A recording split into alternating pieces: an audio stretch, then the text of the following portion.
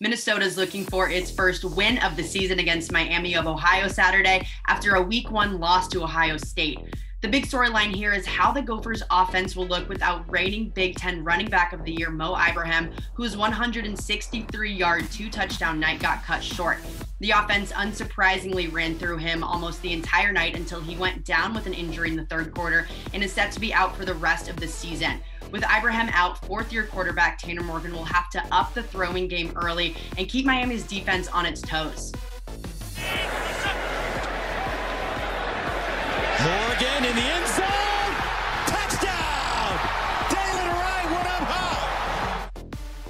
Miami of Ohio is also looking for its first win of the season, coming off a loss to top 10 Cincinnati. Minnesota's experienced defense will have to come alive against the Red Hawks' seasoned quarterback Brett Gabbert, who's paired with a good receiving core.